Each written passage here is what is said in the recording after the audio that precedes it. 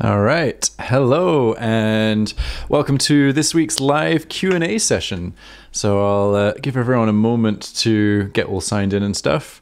If you've already managed to sign in and you're watching on Zoom, then just open up the chat box below and say a little hello. Say where you are watching from.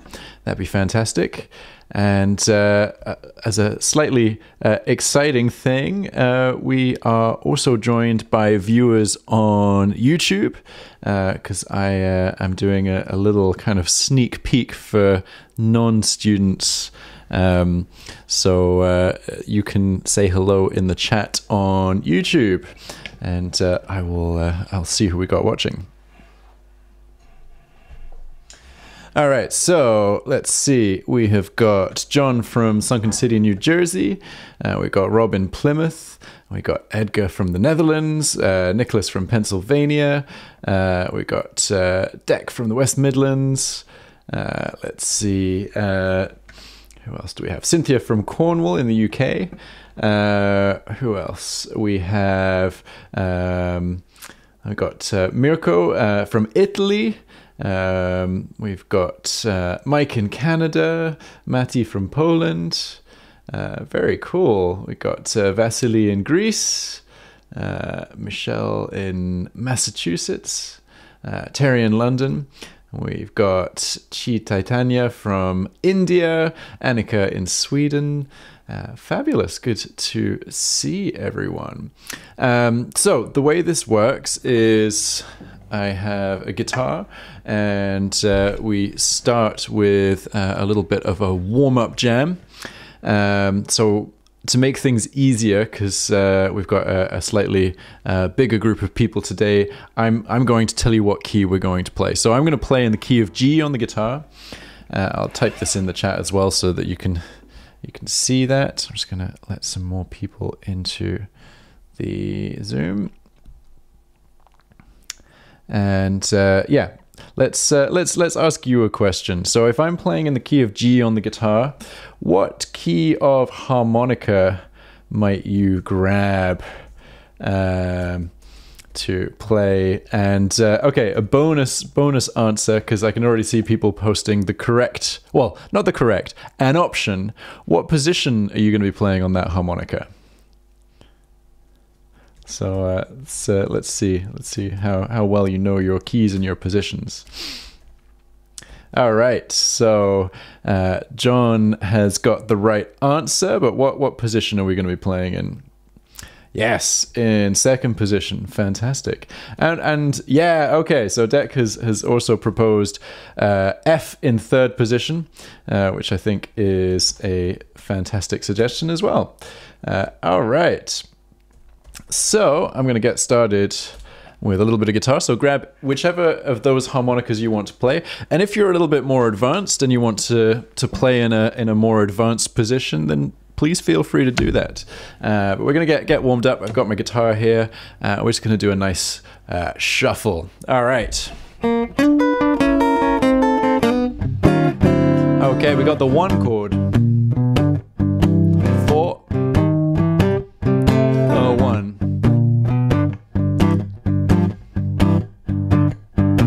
4.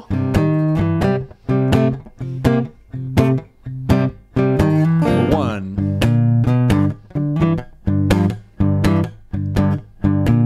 5. 4.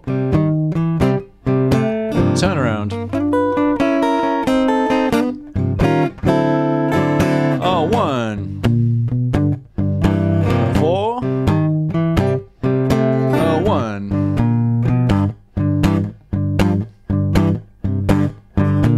4.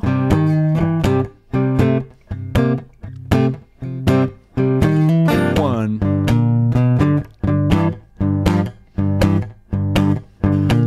5. 4. 1. Okay, you're on your own for the last 12 bars.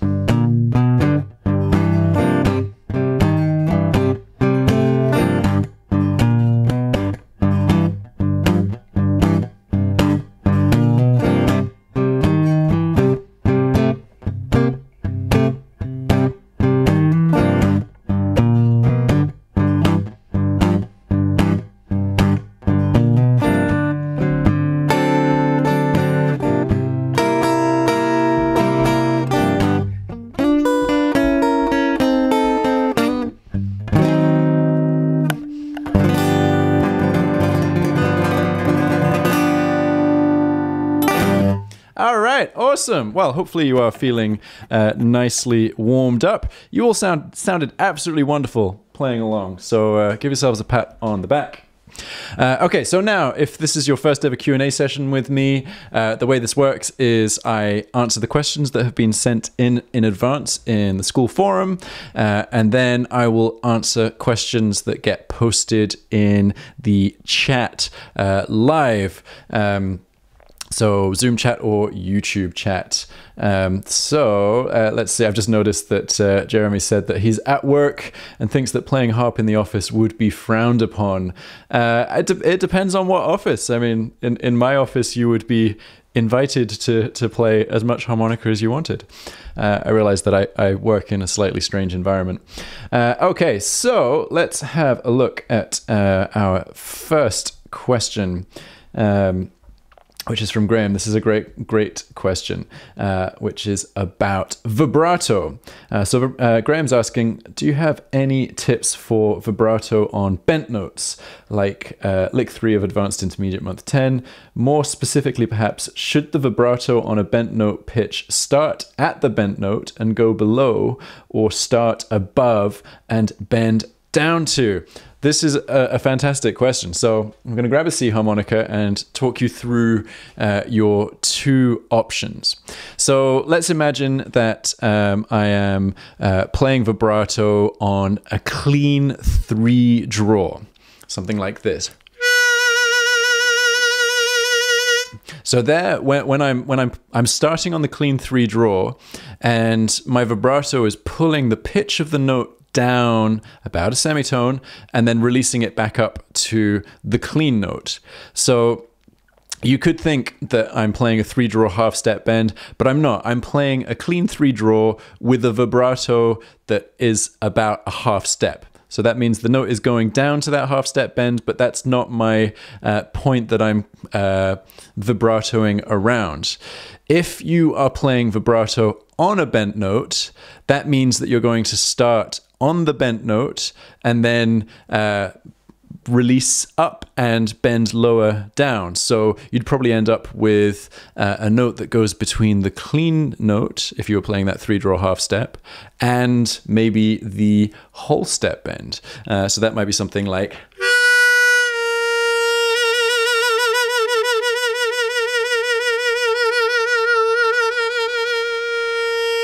So I started on a 3 draw half step.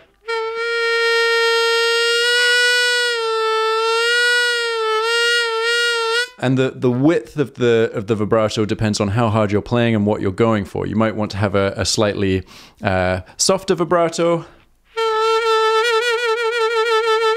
or a deeper vibrato, which sounds a little bit too aggressive in my mind. So go to the bent note and then hit the vibrato. So do that tremolo pulse, and make sure that your tongue is nice and relaxed to get the vibrato releasing the note and bending it deeper.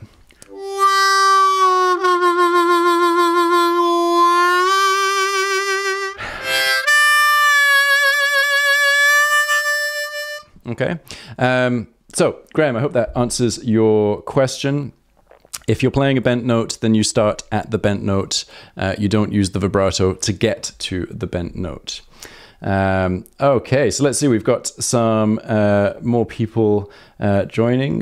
We've got Parahod Studio from Kazakhstan. Very cool.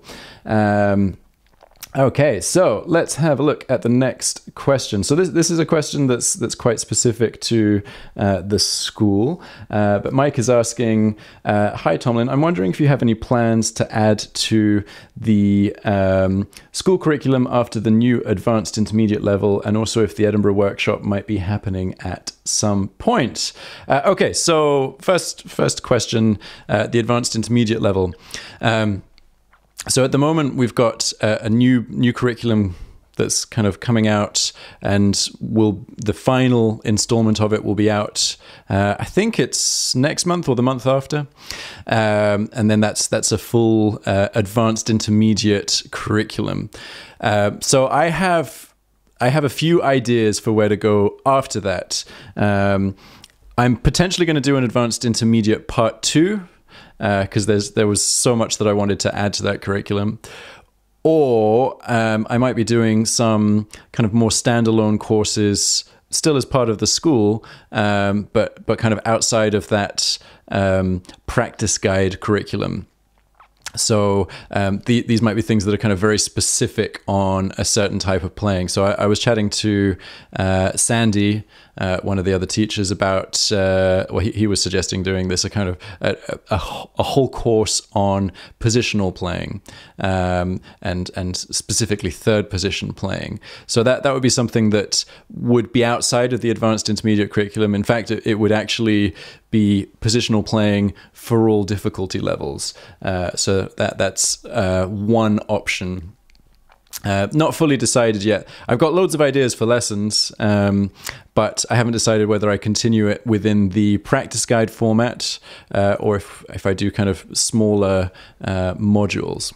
But there will be more stuff coming, not in the immediate future from that side of things, just because newborn babies make it quite difficult to film course content, but potentially next year. Aside from that, there's still going to be the live workshops every month from the other teachers, so that there's always going to be new stuff to be working on. So I don't think you'll get bored, Mike. And then, yeah, the Edinburgh Harmonica workshop. So we were supposed to do one in 2020, and then something happened, which meant that we had to pull it.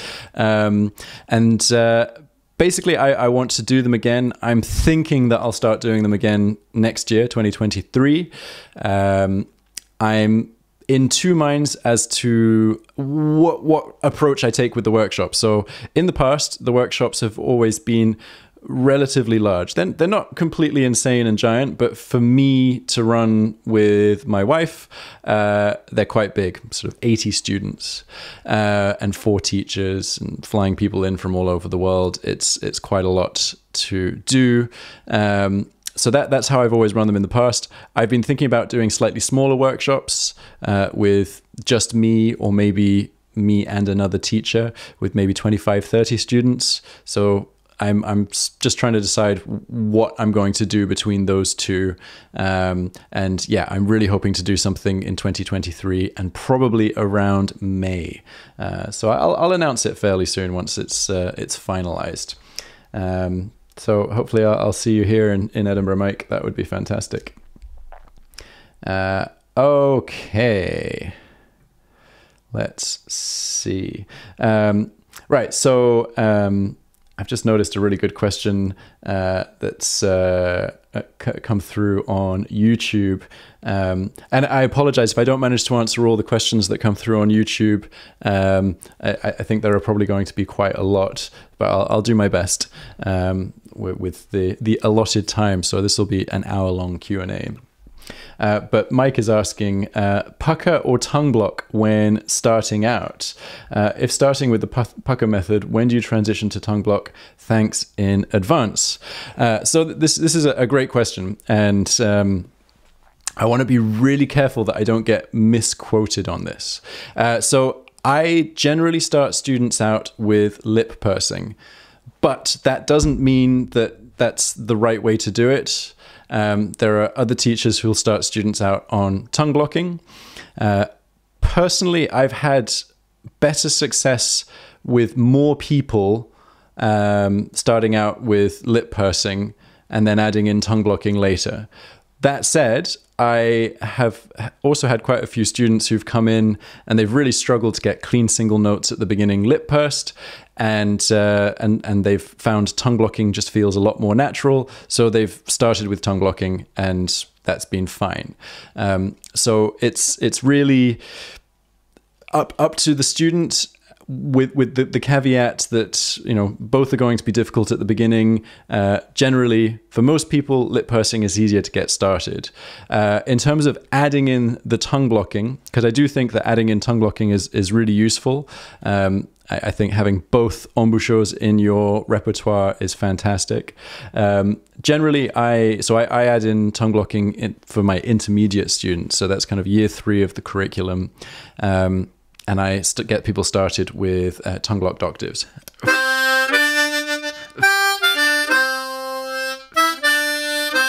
That kind of thing. So where you're playing two notes that are separated by multiple holes. So I'm playing 1 blow and 4 blow, and I'm blocking holes 2 and 3, so I'm not playing those notes. So that's kind of the first stage of tongue blocking for a lip purser.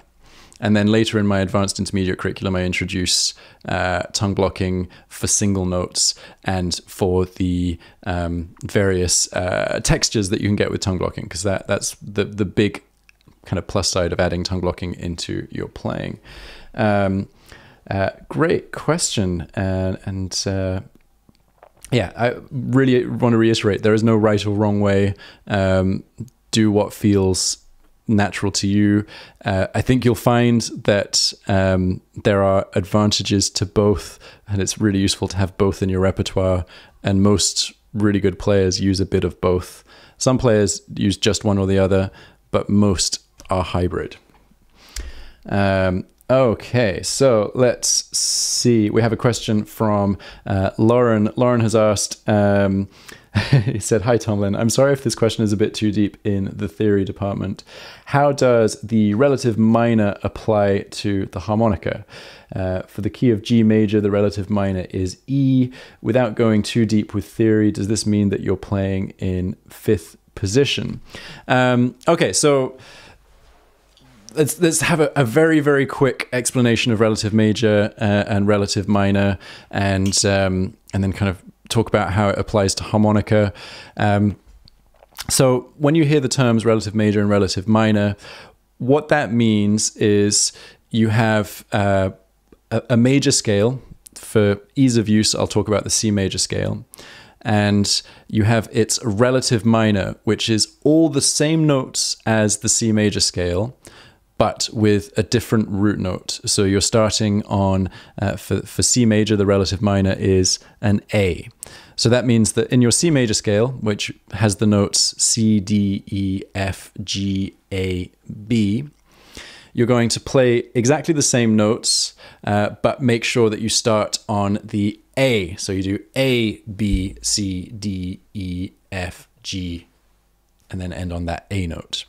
So major scale, minor scale, they'll have a very different feel because of where you're playing, because of where you're starting, what your root note is, what your home note is. So I'll just quickly play the C major scale.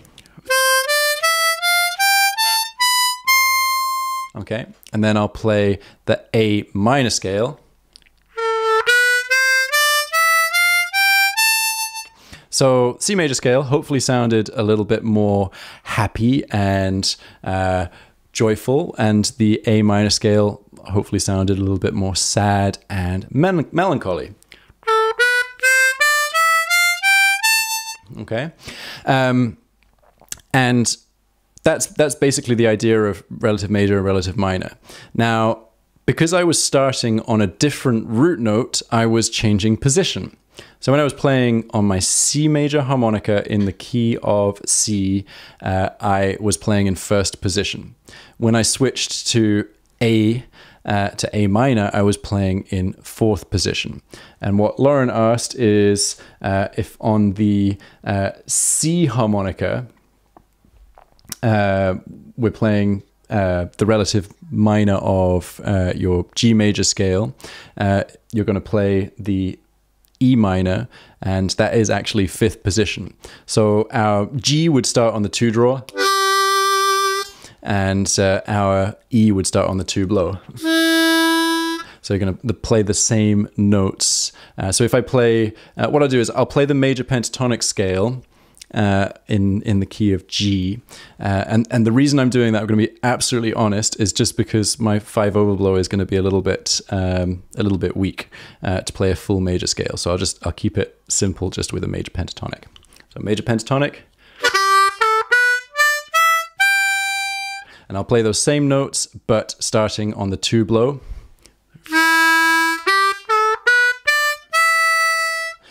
So there we have the minor pentatonic scale, just because I switched it around. So Jeremy's saying A minor sounds a lot less minor when immediately preceded by a C major scale. That's true. That you've got that kind of ear memory of where you started. But if I now play the A minor scale, having not played the C major scale for a while, it'll sound a lot more minor.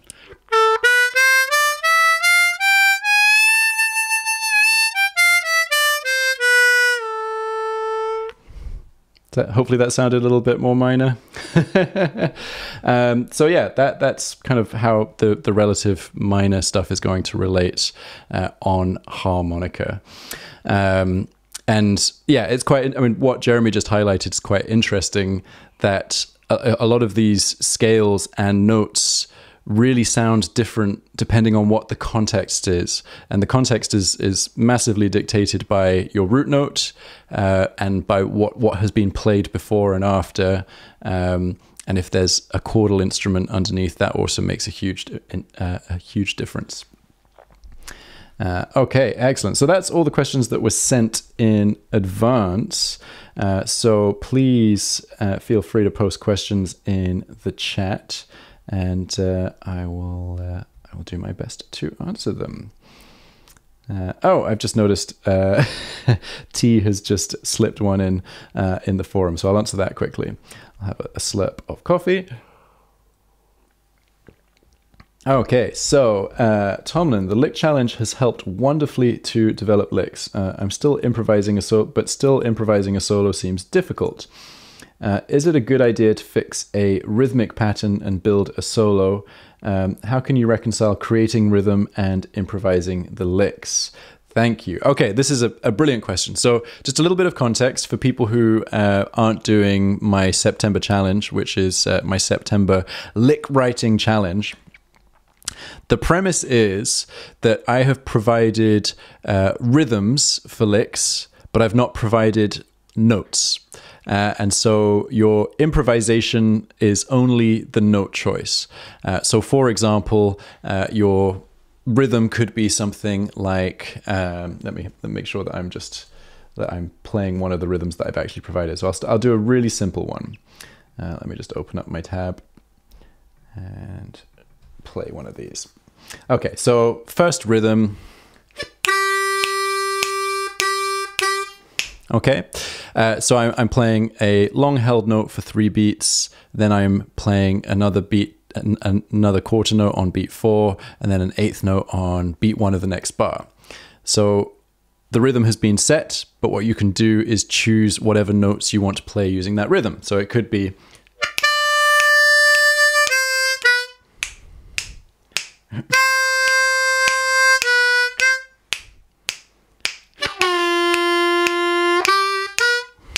see what I mean? So the improvisation comes from the note choice.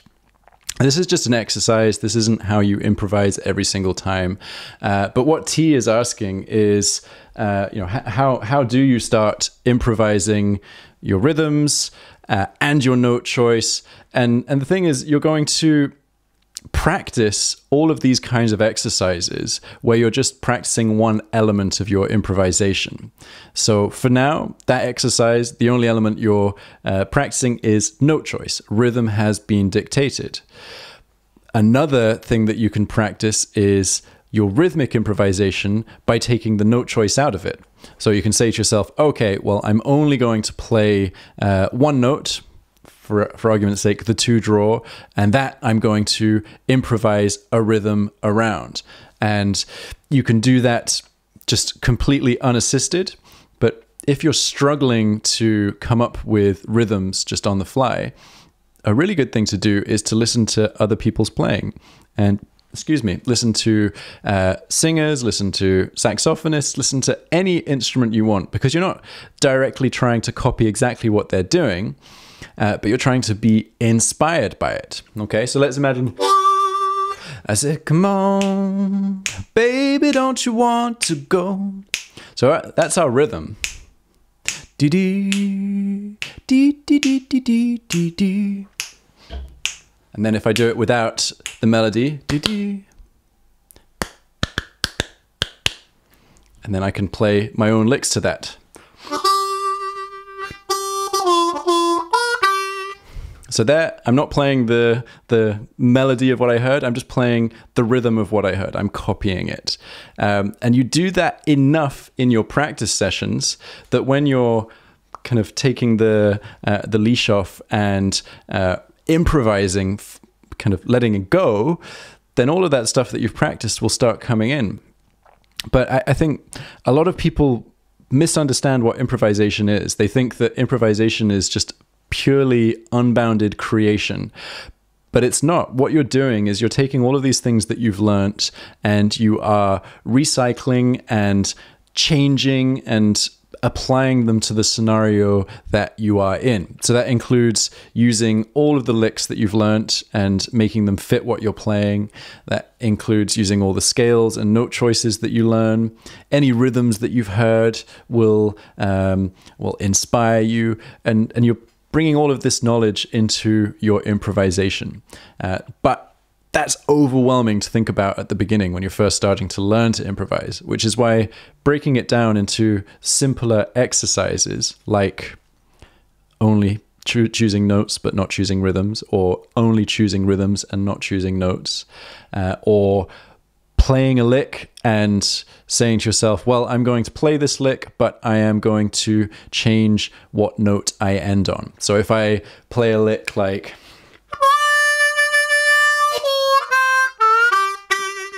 okay, and I could play it with a different ending.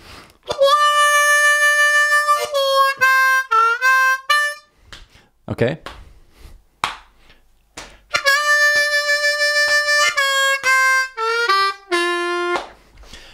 So I'm improvising there, but I've taken a lot of the choices out of my mind.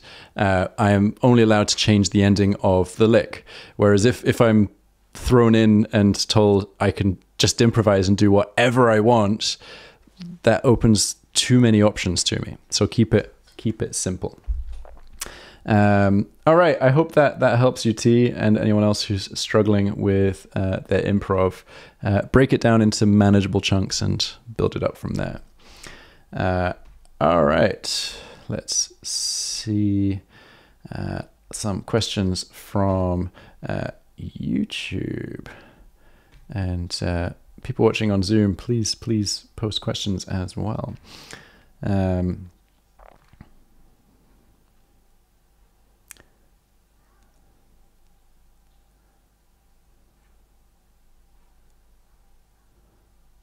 Okay, so Michelle has asked, any tips on getting reeds unstuck quickly while playing? I find that my reeds get stuck often when I'm tongue blocking. So this is a really common issue, and what's happening when you're playing and your reeds are getting stuck is that too much saliva is going into the instrument. And the first thing that you need to do if you discover that your harmonica has stuck reeds because of that is to have it facing down and tap it out, against your jeans or whatever, just to try and get all of the excess moisture out of the reeds. And you might find that your reeds are still stuck, but at least they won't be completely drowning in your saliva. And then you want to kind of give it a little bit of a play and maybe just try and shift some of the air, just kind of breathing in and out through the instrument. And really see if you can work those reeds.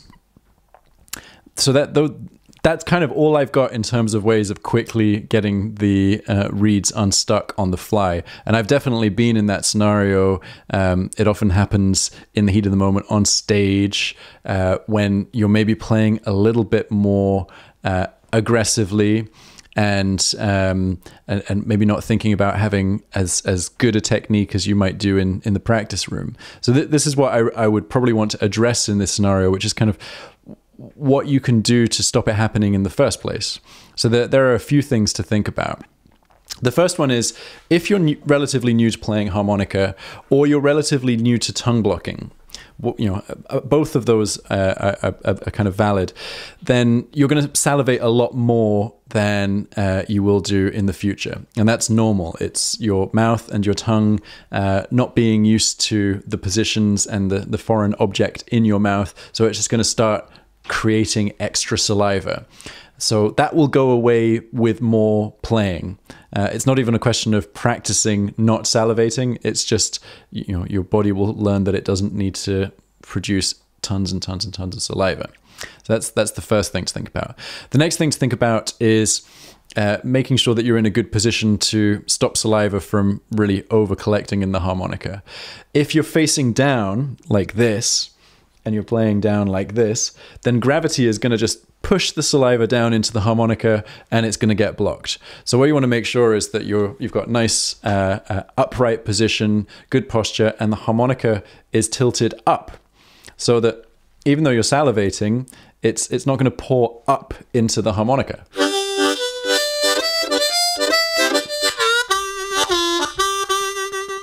Instead of there, any juice that's coming out of me is just going to collect and pool in the harmonica. So think about your position, and then think about your breaks that you're taking while you're playing, micro breaks. So what I find is that a lot of this kind of over salivation and reeds getting stuck will happen when you're kind of playing without taking any pauses whatsoever. So if you're doing something like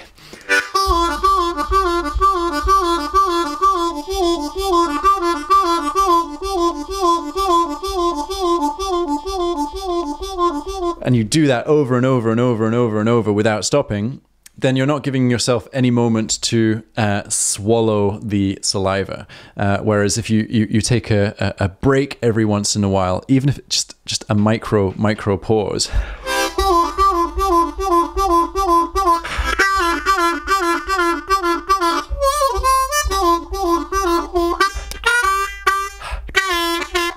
every time I have the harmonica out of my mouth just for a split second, I'm swallowing. And that's getting rid of the excess saliva. So think about that. And then finally, think about your harmonica setup. If this is happening all the time and you've thought about all of the other things I mentioned, then your harmonica reeds might just be gapped a little bit too close together. This is something that I find quite often if people have been setting up their harmonicas to play perfectly when they're practicing. They quite often set the reeds to be quite tight, with a small reed gap, which might make your overblowing easier. It might mean that you can play really gently. The problem is that as soon as you play the harmonica in anger on stage, or in any kind of stressful scenario, you're going to play harder and the reeds are going to choke. So you might want to have a bit more of a compromise of the position of the reeds and not have them gapped quite so tightly. So Michelle, I hope that answers your question a little bit. Yeah, you're not alone. It's a very common issue, and we've definitely all faced it. Okay, so let's see. We've got a question from Eric. I'll have more coffee and then I will read the question.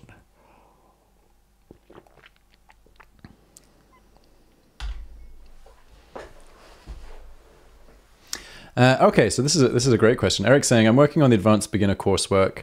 It seems to me that you introduce bent notes into the licks and warm-ups before teaching how to successfully bend them. An example would be the one draw bend in the scale in the warm-ups. Is it useful to continue to do the scales if I can't hit the one or two draw bend? Yes. So the scales are such a fantastic tool to practice your technique, and part of your technique is being able to hit the bends. So for example, right now, I've not been playing a lot of harmonica recently. Most of you will know, but we've just had a second baby. So I've been in baby mode for the last couple of months, which has been delightful and wonderful and great, but harmonica has suffered a little bit, and that's totally fine.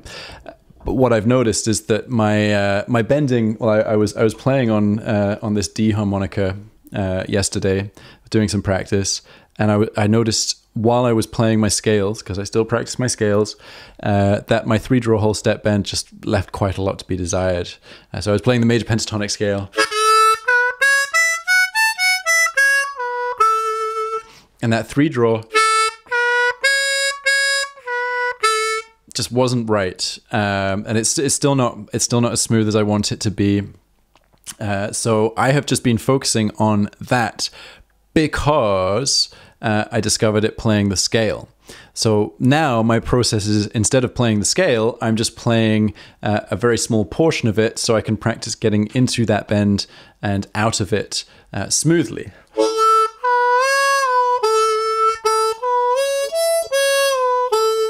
And really trying to refine that. And then when I'm comfortable with that again, I'll start playing the full scale. So think of your scales on a kind of first point as almost a diagnostics tool. So when you're trying to play the extended blues scale that I teach in Advanced Beginner, which is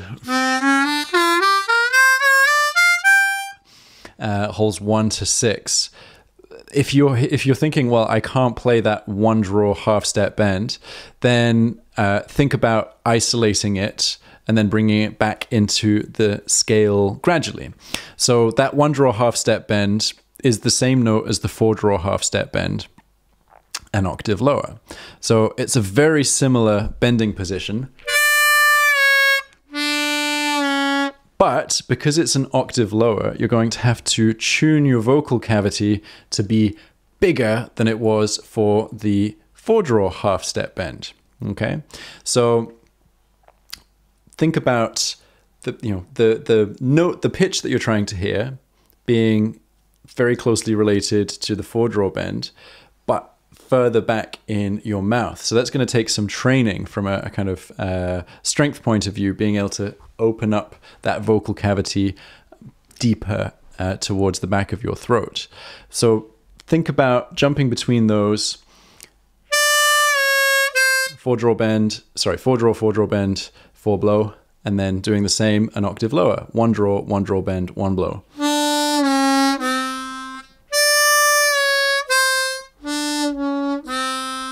And what you might find is that if you just do exactly the same thing that you did on the 4-draw on the 1 hole, you're not going to get very much.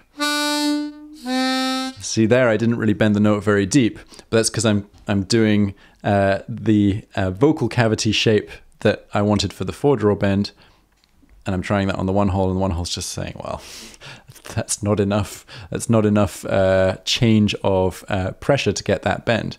So there you're going to take that starting point, because it's not a bad starting point, and add more pressure.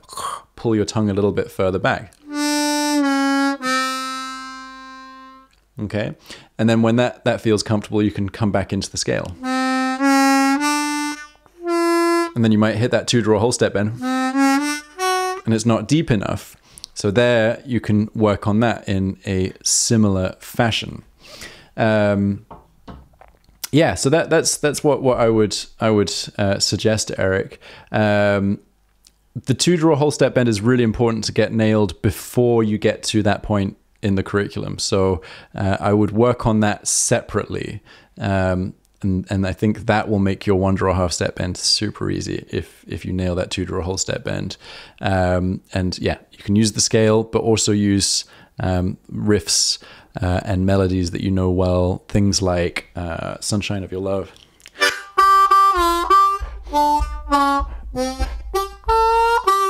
Or Lowrider. I think Lowrider is what made my 2-draw whole step bend work. So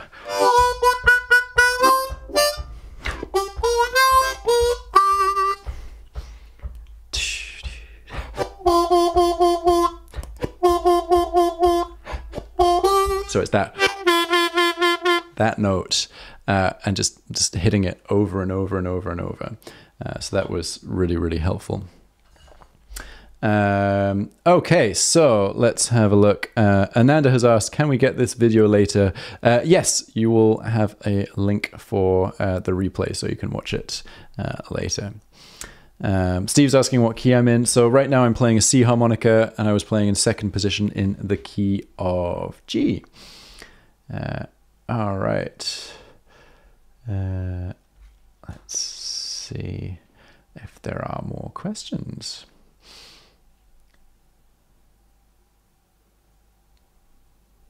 So I'm just scrolling up through there. There's been lots of stuff typed on YouTube. And please don't forget, if you have any questions on Zoom, to type that in.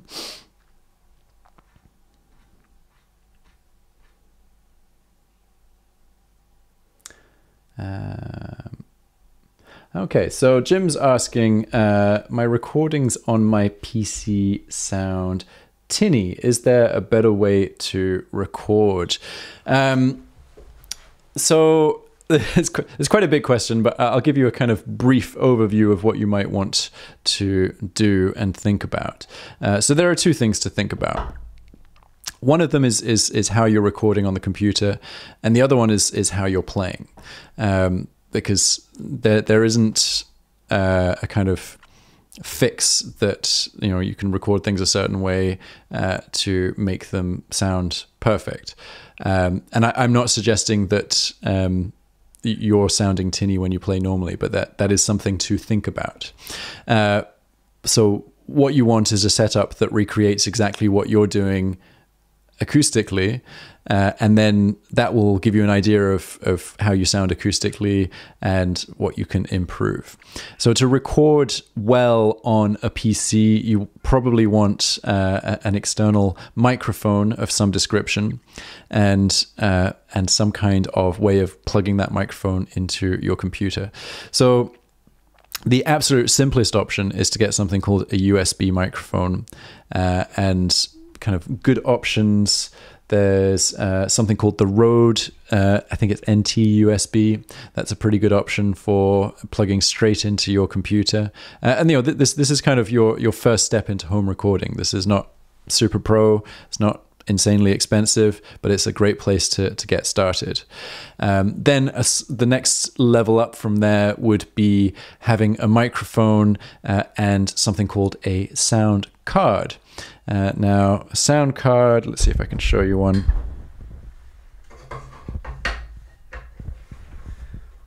It's cabled in too tightly underneath my desk. But basically, it's a box that plugs into your computer with a USB cable or whatever kind of connections you have, and then you plug the microphone into the box, and it converts your signal to something that the computer can record.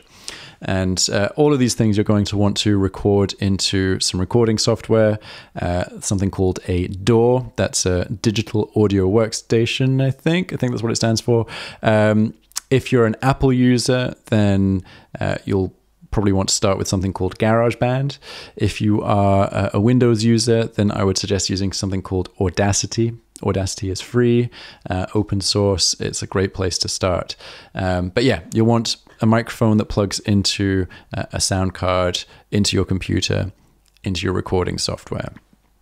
And the kind of microphone that you'd want to get is probably something dead simple to start with, is just a vocal microphone. What I would recommend is something called a Shure SM58 or an SM57. It's kind of the industry standard for vocalists, and that'll give you a pretty good representation of what your harmonica sounds like acoustically. Now, the way to kind of make sure that you're getting that nice warm sound when you're recording is making sure, for starters, that you're using your hands correctly and kind of channeling the sound towards the microphone. Because if I play kind of over here,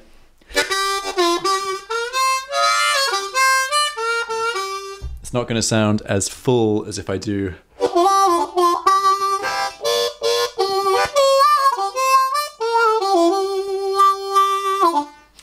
As I do that, where I'm facing the microphone and I'm using my hands to direct the airflow forwards. So that's quite an important one. A lot of the tone is going to come from your hands. So if you just played like this versus you'll hear a difference in the kind of the thickness of the tone. So yeah, those are some things to think about.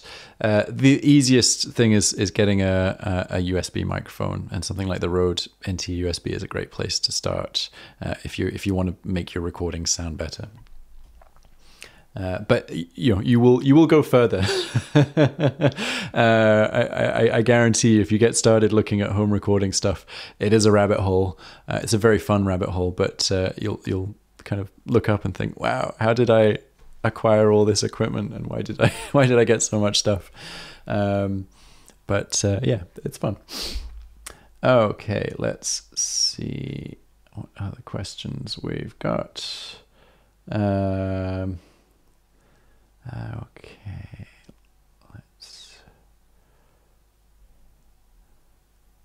okay, so Mark's, sorry, I'm trying to see where Mark's question starts. Okay, Mark has said, I've been working on playing blues with 12-bar jam tracks for a while, second position. Now I'd like to play accompaniment with a single guitar player on various pop and country songs such as Ventura Highway, Margaritaville, Country Roads, etc. I'd like to stick to second position since I'm most familiar with this. I'm thinking I need to get the guitar chords for these songs and then play mostly the tonic notes in a rhythm or licks. Is this the best or only approach to sounding good on these songs, or is there something easier, or do I need to play in first position? What approach should I take? So this is that's an amazing question, and I think that it's a problem that loads of people face, especially if you've been learning blues, especially if you're one of my students, because literally all I play is blues, and then you start thinking about playing other genres of music, and it's not exactly the same. And don't worry, I can show you some tricks, because I'm quite good at faking other genres, and I've done this a lot because not everyone wants to listen to you play blues all the time. I used to play in wedding bands, I used to play in covers bands, and we didn't end up playing as much blues as I would want to play. So you would kind of come up with some ways to improvise and support over the song that mean that you don't always have to know what the chord progression is. So the really great thing about blues is that we generally stick to one chord progression, and that makes it very easy to communicate with other musicians what's going on, and it makes it very easy for you to play over and outline the chord changes.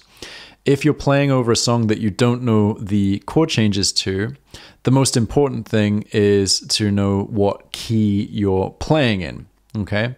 And then to know whether it is major or minor. So let's try this out with Country Roads. So what I might do is I'm going to do this very, very low budget. I'm going to go and grab my phone and put YouTube on, and we'll listen to Country Roads, and I'll tell you what key it is, and I'll show you how I'd approach playing it. Give me 2 secs.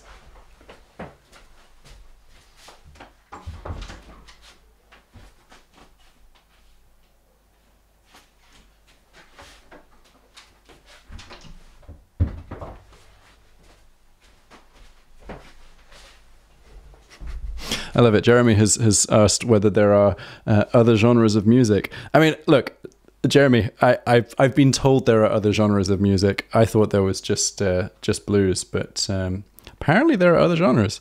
Let's see. Was it Country Roads that? Yeah, it was. Let's have a look. Country Roads.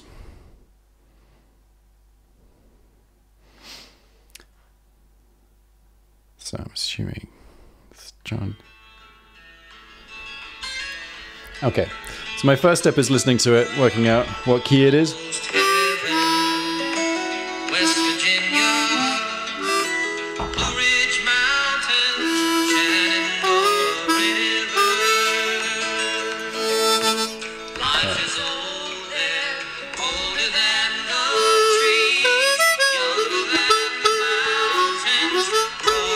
Okay, so first stage, I've worked out that it's in the key of A major, which is great because that means that I can play on my D harmonica in second position, which is what Mark wanted to do. And immediately, because it's a kind of folky country sort of acoustic sound. I will probably want to play major pentatonic licks if I can, because it's in the key of A major. I can do that.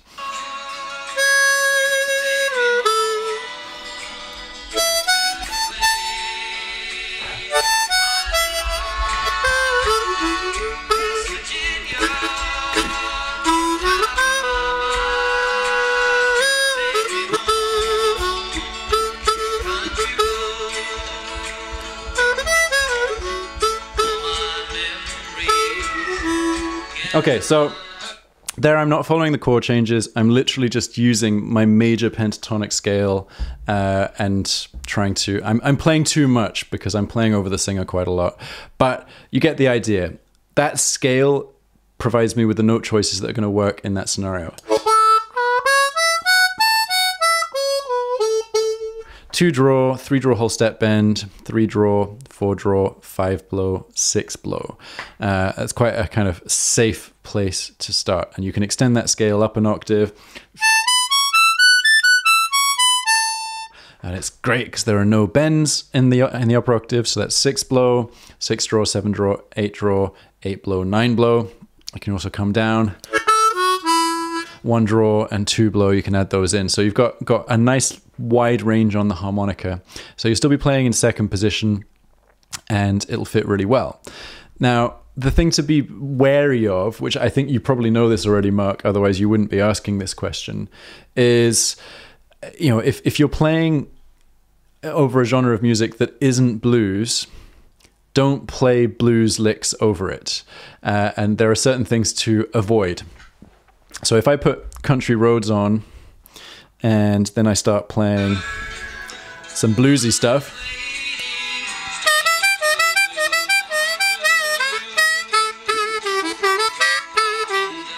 you know, it works musically, but it doesn't work aesthetically. So think about that. Don't play, well, avoid the 4 draw bend in a non-blues context unless you know that it's going to sound good, because that's a very powerful blues statement. And then be wary of other kind of blues harmonica sounds that might not fit over the scenario. And then if you find out that the song you're playing over is a minor song rather than a major song, then you can't use the major pentatonic scale, but you can use the minor pentatonic scale. So let's kind of let's demonstrate that. I can't think of any songs right now that are minor, so I'll make something up on the guitar. Just a quick minor chord progression.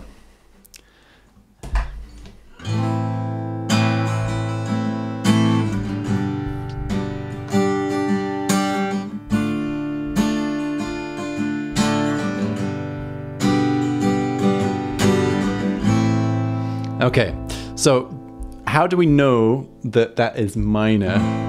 So if I play that, it's my 2 draw, so I know that I'm in the right key. And now to work out whether it's major or minor, I play the 3 draw. Clean 3 draw. And hopefully you can hear that clean 3 draw sounds awful. But if I bend it down to the half step, it sounds good.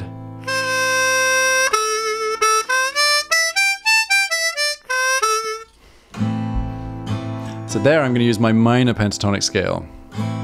And that is 2 draw, 3 draw half step bend, 4 blow, 4 draw, 5 draw, 6 blow. And if you can play the blues scale, you can already play the minor pentatonic scale, because the blues scale is built from the minor pentatonic scale with the addition of the 4 draw half step bend. So all you have to do is take out that 4 draw half step bend, which if you remember a minute or so ago I said take that note out because it's too bluesy, and then you have a minor scale that works in most scenarios. So there you can just play over that chord progression with the minor scale in second position on your D harmonica, so A minor, and that'll work really well. So hopefully mark, that gets you started with a couple of tricks. And yeah, if you know the chord progression, you can start playing the tonic notes. That's not a bad thing. But if you don't know the chord progression, then those scales are the place to start. I hope that helps.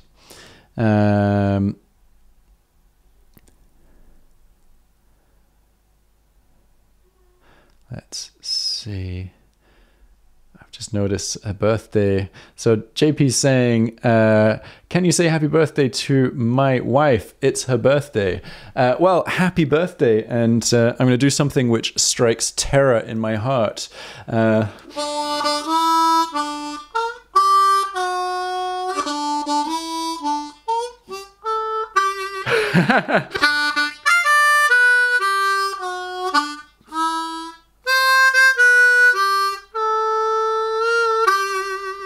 I apologize for the wobbly rendition. It's one of those things that I never think about knowing it, and then someone says it's their birthday, and I think, I gotta play it. So that's a slight ear rendition, maybe slightly bluesied. But JP, I hope your wife has a fabulous birthday in New Mexico, and I hope that you're treating her well and not spending too much time watching harmonica YouTube people. All right, so let's see. We've probably got time for a couple more questions. So Agioni82 said, hi, I'm new to harmonica. Thanks very much for the invite. How do you do that vibrato without using hands? So let's just really quickly. Steve saying I could have done happy birthday more accurately. You're absolutely right. I really could, and I apologize. I'll work it up for next time. So yeah, hand vibrato and vibrato.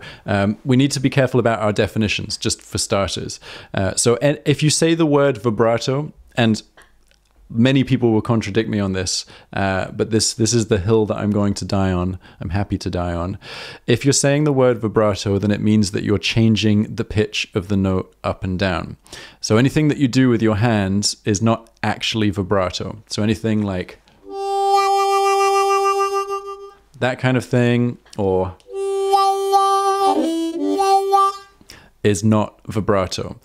This is a hand flutter, or a hand tremolo, you sometimes hear it called. And all that means is that you are changing the amplitude or the tone of your note with your hands. Similarly with the hand wah,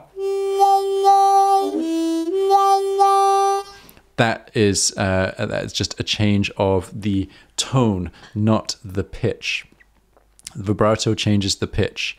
So if you want to get that kind of effect with your mouth, you can do either tremolo with your mouth, or you can do vibrato, or you can articulate, depending on what you're trying to achieve. So if you want to get that kind of flutter, you can approximate it with a... So that's a tremolo, which basically I'm playing a note, and then I'm saying ah, ah, ah on an in-breath. So I'm going ah, ah, ah, ah, ah, ah. And if I wanted to change the pitch of it, I would bend that note down. Still with the vibrato, but I'm adding a bend to it. Sorry, still with the tremolo, but with an added bend, which turns it into vibrato. And then if you want to get the kind of hand wah kind of effect, you can do a kind of inflection on it. So I'm saying wah wah when I play.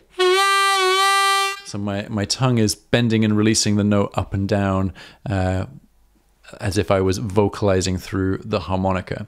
So it's not exactly the same, but you can kind of approximate it. So I hope that helps you, Edion, and I hope that I'm pronouncing your name correctly. Jeremy's saying Fender screwed it up when they named it the tremolo bar. You're absolutely right. It drives me absolutely nuts. It's a vibrato. It should be a vibrato bar. I'm happy with whammy bar. I think that's okay. But yeah, that annoys me. Okay. Let's I think that's pretty much us out of time. That is 6 o'clock. So thank you so very much for joining me.